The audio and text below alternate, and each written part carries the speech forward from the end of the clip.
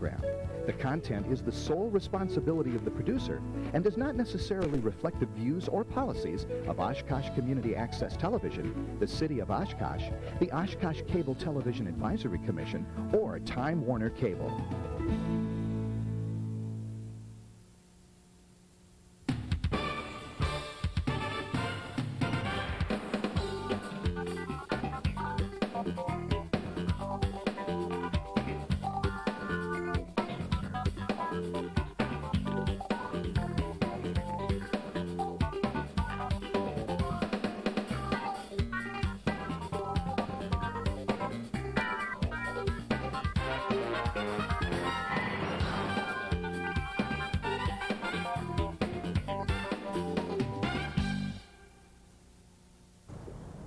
Hello and welcome to the very premiere edition of Eye on Oshkosh. I'm one of your hosts, Cheryl Hentz, along with my co-host, Melanie Bloechl, who most of you, I'm sure, will recognize as the former mayor of the city of Oshkosh and a nearly 12-year member on our city council.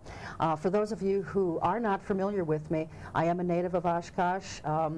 Lived here most of my adult life and have served during most of my adult life in a number of different capacities on various boards and commissions in both public and private entities. One of the reasons Melanie and I wanted to do this show is we feel that the citizens of Oshkosh need something other than just mainstream media as far as an information source, and we hope that we can bring that to you. We will be covering a variety of issues, mostly political in nature. Some of them, however, will focus on events, either major events or something that's unique to the city of Oshkosh and Winnebago County. And we'd like you to be a very involved part of the show before the show ends, and in fact during the show. You will be able to see our address up on the screen. We'll have an email address where you can contact us, a U.S. mail address, there's a website. All of that will be on the screen for you. Our very first guest today is Dr. Jim Simmons. He is professor of political science and the chair of the political science department at University of Wisconsin-Oshkosh. Welcome. Thank you for being here. And one of the things we're going to be talking about is Wisconsin primaries. Now, we just obviously finished with a primary a few weeks ago here in the state. That primary left an awful lot of people frustrated, confused, angry, and the reason for that is because we were unable to vote for candidates in more than one party. And I think that it's important that people try to understand why we have a primary the way we have it and how we came to have such, I think, is a silly law. So, can you perhaps just give us an intro? You got to try to fix a silly law right away. Your very first No doubt where you stand on this issue. Well, and maybe it's just because I don't understand it. But what's the history behind this, Jim? Well, we're one of the founding states of the open primary. And one of the states which was anti-party, progressive in the sense that it wanted to loosen the control of political machines, the backroom deals, and partisan officials who used to control nominations. You understand that with the history of political parties that there were times when legislative candidates were nominated by caucuses. That is, the legislators would get together and nominate others, or by party convention, where precinct committee women and committeemen would meet in convention and then select the nominees of the political party. The primary was a way in which party members could bypass the officials and nominate directly the people who would lead their party for public office. Do you not, are there still not caucus things being done? Obviously, we've heard a lot about caucuses we'll get to that. Year. Obviously, because of the primary system, the caucuses have changed what they do. If you were frustrated with our primary, you'd be much more frustrated in 38 states, because where you have a closed primary, you have to register by party or declare when you go to the polls. Many states, 30 days or even further ahead, you register as a Republican or a Democrat or as a third party member, and when you go to the polls, you can only vote in that party. In my home state of Indiana, you can say that you're now a Democrat, but then you have to file a petition that says that you've switched parties in order to vote. Really? Wow. And there's no confusion at the polls, because if you've registered as a Republican, they give you the Republican ballot. If you said you were a Democrat, you get that ballot. And if in California, where you can register as independent, you can't vote in the primary. Now that, I would think, would disenfranchise voters. But the point of primaries is that they're party primaries. They're intended to find ways where those who adhere to the political parties can nominate the candidates for that political party. They're not intended. And the problem is that increasingly, maybe a third of the population are strong Republicans, strong Democrats, real partisans. About a third of us claim to be independents. We may favor one party or another, but largely we see ourselves. And then there are weak partisans, people who vote for Democrats most of the time or Republicans most of the time. And that's where the frustration comes in, because we're going from an era where most people were Catholics or Protestants, Republicans or Democrats, to an era in which many people split their ticket, see themselves as independents, and those are the frustrated people. Do you see a time, I know for myself, even when I ran for elected office, and we were kind of joking about this before the camera was rolling about identity crisis in politicians, do you ever see a time when you don't have to subscribe to a party or a platform, and that there will actually be a day where individual Americans can actually vote for other individual Americans? Well, again, this goes back to the progressive era. Remember that local elections used to be partisan as well.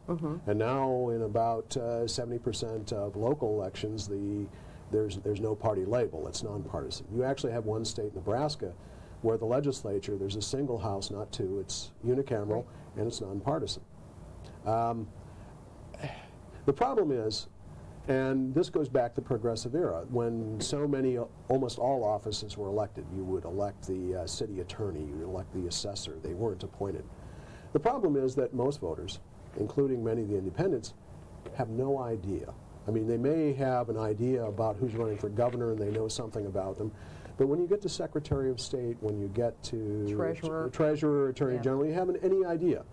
And the most information you really get is the party label.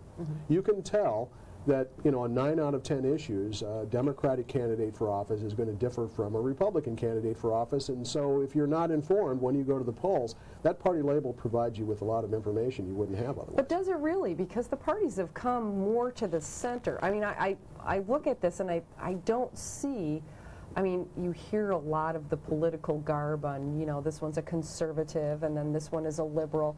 But really, when it all boils down and the political spin is put on both of the elections on both sides, they've come pretty close to the middle that you can't distinguish Republican from Democrat in many instances. Oh, but you can. In fact, they've become more partisan over the last 20 years. And one of the problems that we have in Washington and Madison is gridlock, because when you have divided government, that is one party controlling one house, one party controlling the other, and a governor of a different political party, even if that person is independent, like the governor of Minnesota, almost nothing gets done. You can't pass a budget. You can't pass any major legislation because of the divisions between the political parties. Would eliminating those political party affiliations soothe any of that? Or do you think there'd be more of it, but you'd call it something else besides It would be very gridlock? different, yeah. I'm not sure that Nebraska operates all that much better than Wisconsin, to tell you the truth. I haven't heard a lot about Nebraska. Well, it's kind of an oddball. One of the problems is that, the parties really do want to have their candidates, and they want candidates who really support most of the party positions. And the primaries allow for candidates to be nominated under a party label who may not be Republicans or Democrats. I mean, in this county, there are a number of Democrats who have run as Republicans because they think it's advantageous to do so. Sure. There's also the problem of the crossover vote. When you have a primary, there may be a candidate who is not in tune with his political party, like George Wallace back in the 60s and 70s was running as a Democrat, and later he ran under his own party label.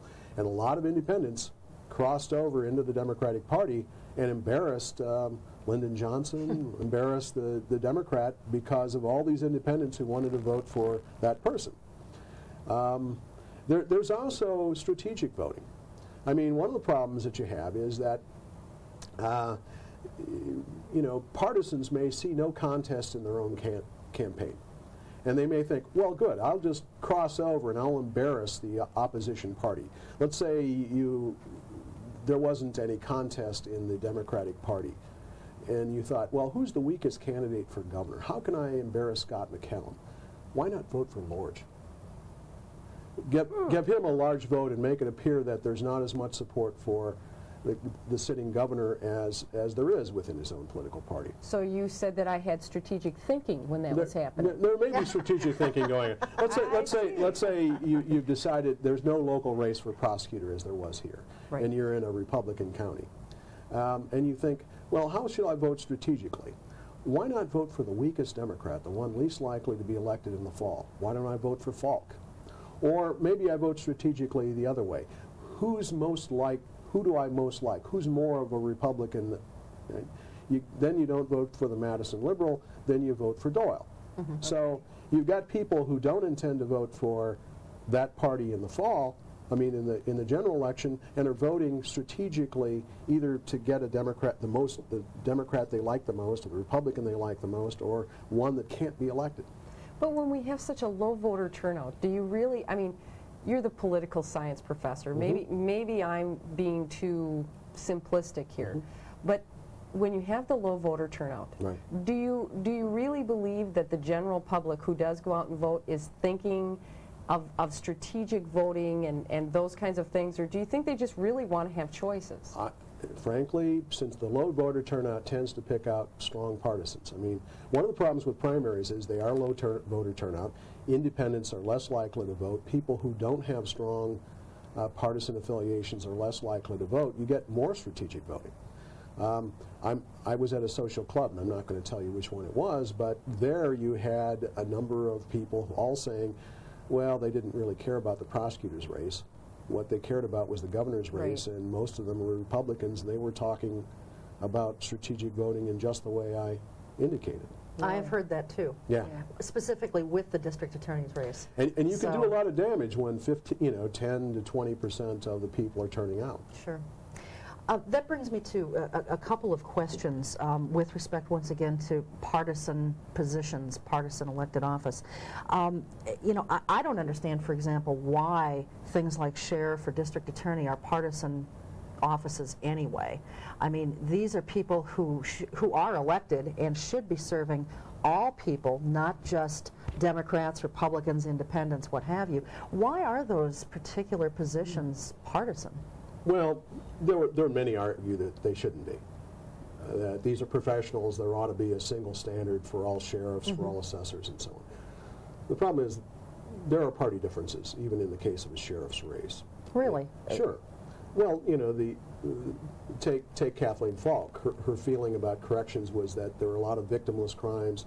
We should lock up the violent criminals, and we should reduce our spending on prisons, mm-hmm, and put more people in work release and so on. And so if you have a Democrat running for sheriff, you're going to get someone who is less likely to want to build the largest jail. Who, certain kinds of crimes they're less likely to be militant about enforcing, and others that they treat more importantly. I can't think of an office in which there aren't partisan differences.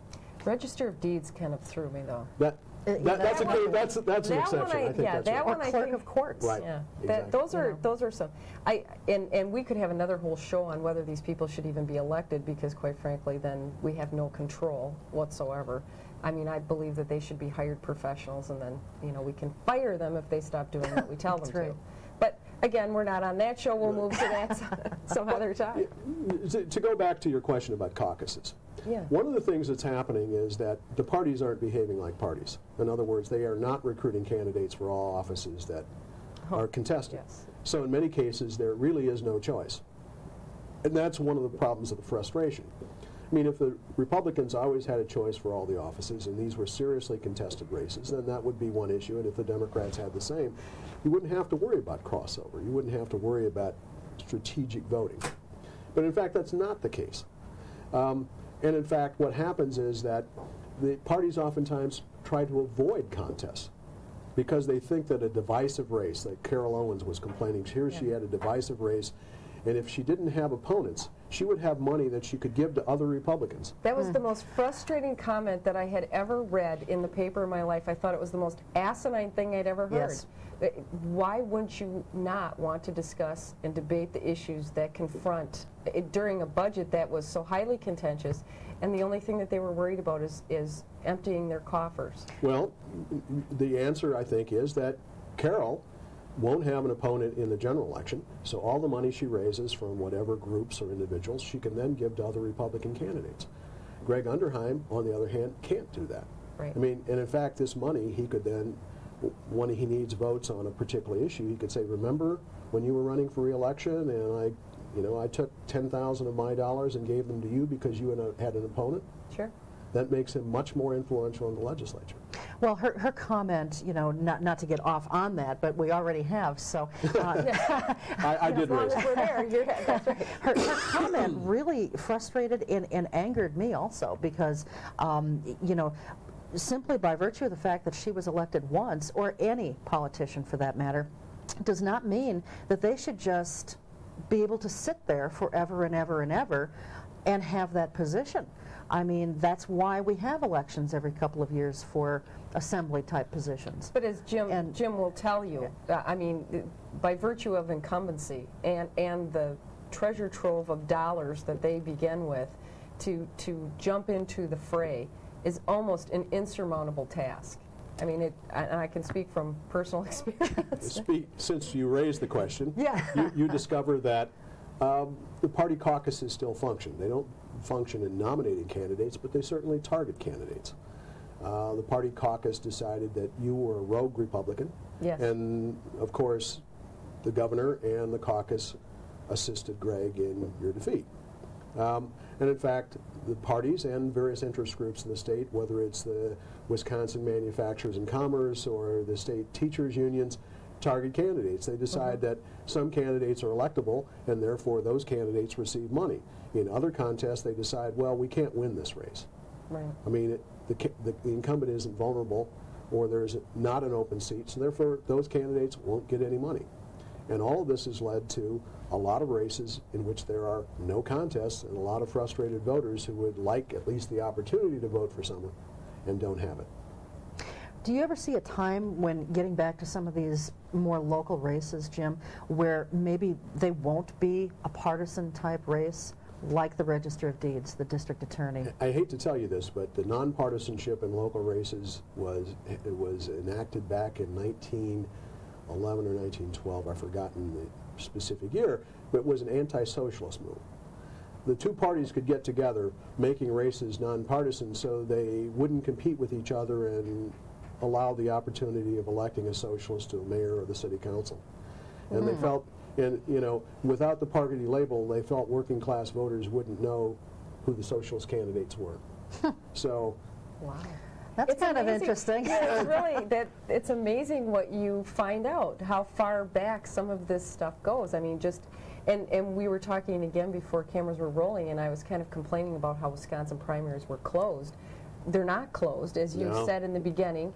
They're, quite frankly, very open compared to everyone else. You stated that 38 states had closed, which literally you had to determine what your party was, register well ahead of time before the primary, or when you get to the primary, you have to declare. Now, what are some of the states that don't make you do that? Who would be, I mean, if we're one of the most liberal, one of the 9 that have open primaries. There's another primary that's called blanket primary. And in Washington and Alaska, you have the primary that you would like. That is, you go, you're given a ballot, and you can vote, you can cross over. Louisiana has something even more liberal. Louisiana, there are no party labels, so it's nonpartisan.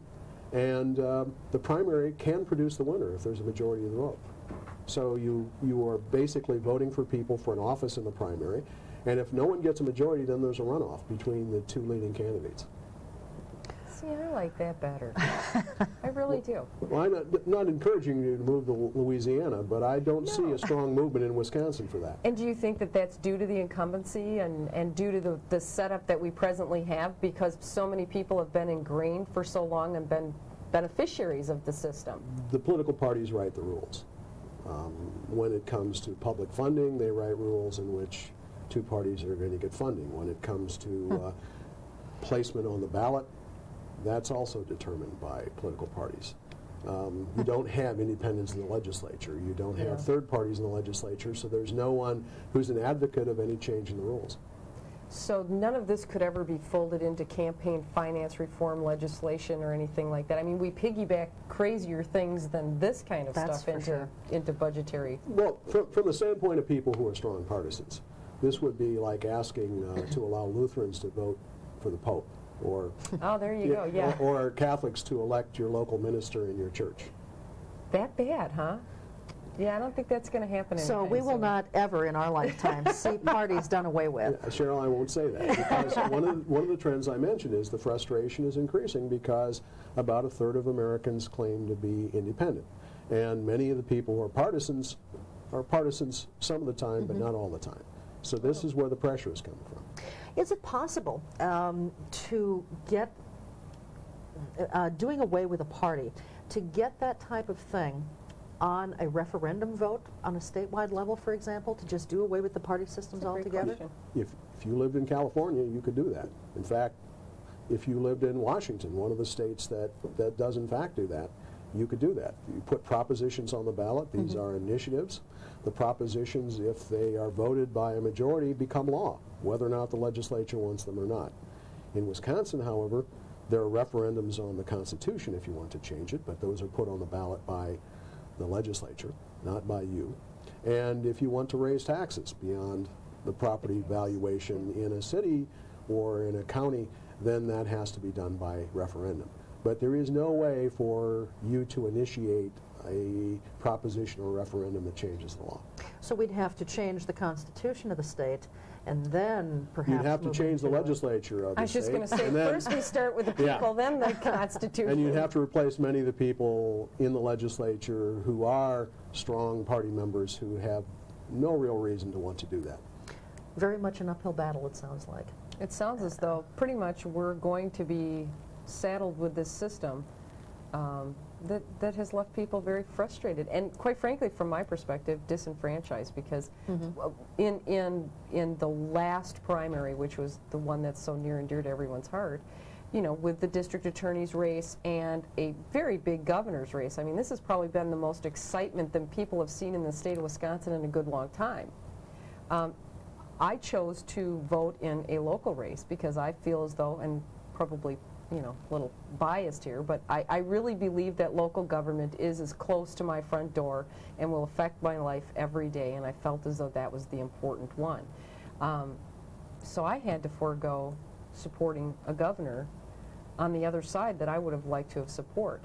So my strategic thinking in the Republican primary didn't pay off so well. Well, from the standpoint of party officials, and put yourself in a position of the Republican county chairman, a divisive Republican prosecutor's race was the worst thing that could happen, because ordinarily the Republican Party would elect the sheriff, would elect all of those offices, and this would strengthen the party. You have a divisive race for prosecutor, and what happens? Suddenly, the Democratic candidate, lo and behold, there actually is one, suddenly he becomes a serious contender. Exactly. It's going to be interesting. I think the general election is going to be equally as interesting as the primary. It will be. Now, in these other states where they have more stringent primary laws than we do, you can, however, in the general election, cross party lines if you want to? Of course. Okay. I mean, the parties care about who's nominated and the extent to which they adhere to, you know, the party line on most issues. And of course they want people who also support the party and who can be elected. I mean, all of these things go into it. The parties don't want to nominate people who are very conservative or strong adherents of the party line but aren't electable because of the personality or because they're extremist. So, but remember, there are other things that go on. My home state of Indiana, local elections are partisan too. So if you were running for city council or running for mayor, you'd be running as a Democrat or a Republican. In some places, even the city attorney or the city assessor, or you know, the chief of police can be a partisan office. Wow. I can't even I mean, we imagine. elect, I mean, remember, we're electing sheriffs, and it's Right. a very True. similar kind of Right. position. True. And it's a strong party state. They have nominating conventions. So not only do you register by party 30 days ahead of time, but the parties have slates. And, you know, they have conventions, and they come out with a slate. And they say, well, you know, they give you the slate. This is the candidate the party endorses.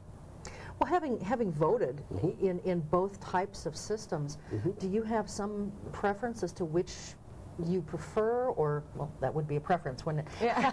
or which works better? Well, I have to admit that I tend to be partisan. I mean, and... I find that so hard to believe because you're just normally such an easygoing guy with no... But I mean, I have to admit that I would like to see some changes that would allow more competition. That is, two parties are too few. And it seems to me that the rules are written to benefit the established parties. It also seems to me that there are other methods of selecting city councils that would be,